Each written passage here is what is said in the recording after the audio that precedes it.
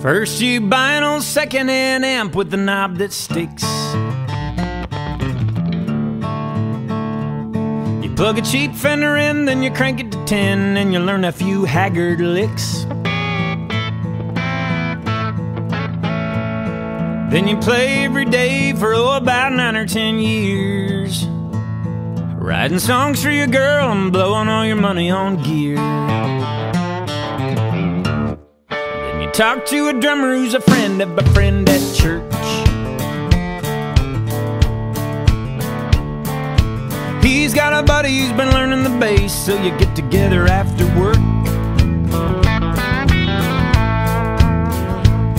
Play together 6 months till the band is tight. Book your first big gig on a Friday night. Step up to the mic and pray you remember the words.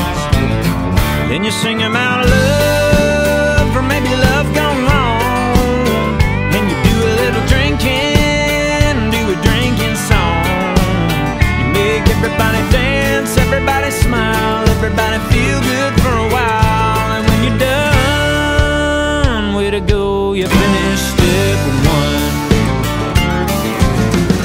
1. Next you borrow 10 grand from your uncle and you make a CD. Good luck paying him back, cause it's a modern day fact, anybody can get it for free. You spend your time online making virtual fans, shopping for a band while you work for the man, till you book enough gigs you can turn in your 2 weeks. And you sing about love, or maybe love gone wrong.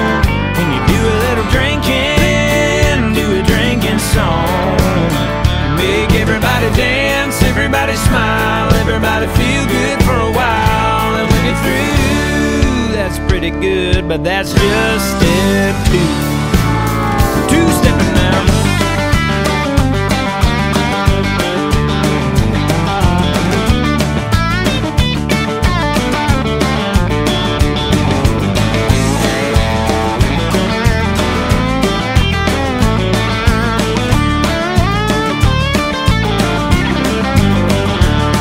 Step 3, glue your hands to a steering wheel. Step 4, eat fast food every meal. Step 5 and 6, fire the original band and buy a new van. Step 7, burn out and give it up. Step 8, come back cause it's what you love. Step 9, you finally get a shot at the big time. So you sing about love, or maybe love gone wrong. Put your whole heart and soul into every song. You make Letterman laugh and Leno smile. Stack your rewards up in a pile. And guess what's next? Everybody calls you an overnight success. Yeah, you're an overnight success. Hey, and all it really took was 20 years of blood, sweat, and tears. You know what? On second thought, maybe you should just, I don't know, try out for American Idol or something.